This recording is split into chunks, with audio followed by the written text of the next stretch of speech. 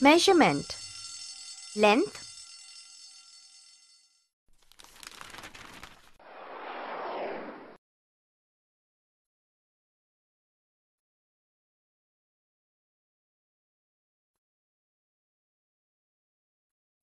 Hey Starry, I want to buy a new tablecloth. The old one has torn a little. But I am not sure how big the tablecloth should be. Wait! I have an idea. We shall first measure the length of the table and then I can get the tablecloth of that size. Starry, we shall measure the length of this table with a span. A span is formed when the fingers are spread out.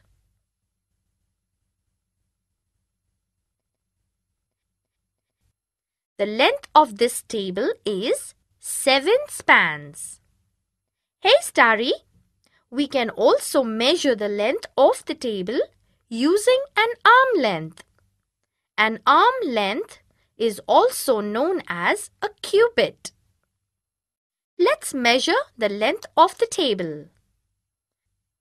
The length of the table is 3 arm lengths or 3 cubits.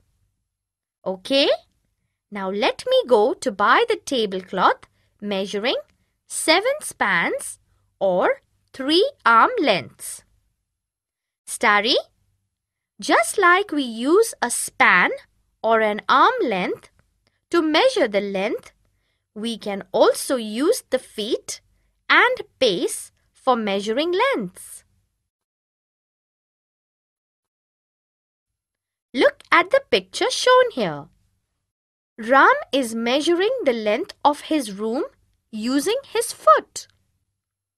The length of his room is 20 foot lengths. But Starry, what if Ram had to measure the length of his garden? Measuring by foot would take a long time. So Ram measured the length of the garden with his pace. It was 8 paces long.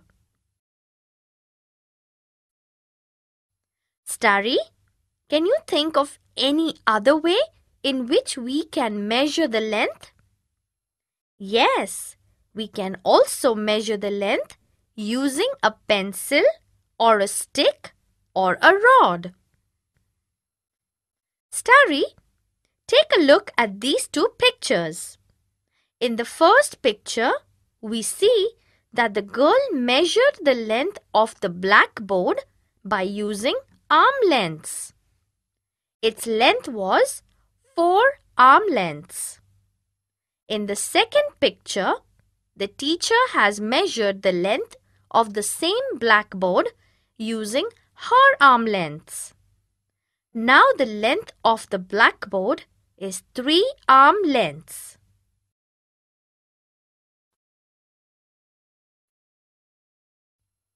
In the pictures given here, the length of the carpet was measured by the boy using his foot length. The length was 12 foot lengths. The same carpet was measured by his father using the foot length. Now the length of the carpet was 9 foot lengths. Can you tell Starry, why is there a difference in the lengths of the same objects? You are smart, Starry. The number of arm lengths or foot lengths counted by both the people in each picture is not the same because the length of their arms or feet is not the same.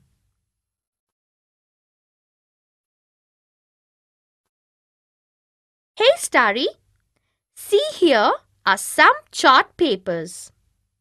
Let's measure the length of this chart paper using a ruler. The length of the chart paper is 2 ruler lengths. What happened, Starry? You had already measured the lengths of the chart paper using the same scale. What answer did you get? 2 ruler lengths. That's great. So it means if we measure the length of the object with the same instrument, then the measures remain the same, no matter who measures it.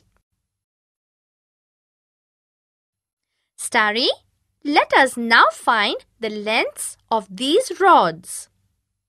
The rods have been labeled A, B, C and D to identify them. Let us use the scale again. The length of the rod A is 2 ruler lengths. Now let's measure the length of rod B. The length of the rod B is 3 ruler lengths. What is the measure of the third rod, Starry? It looks the smallest. Hey, its length is only 1 ruler length. Now let's measure the last rod. Its length is equal to the length of rod B. That is 3 ruler lengths. Starry, out of rod A and rod B, which rod has less length? Yes, the length of rod A is less than the length of rod B.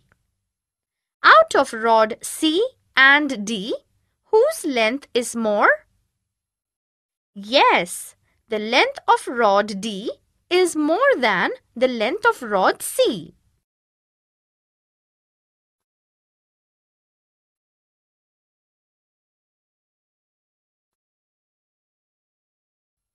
Starry, here are the names of some articles.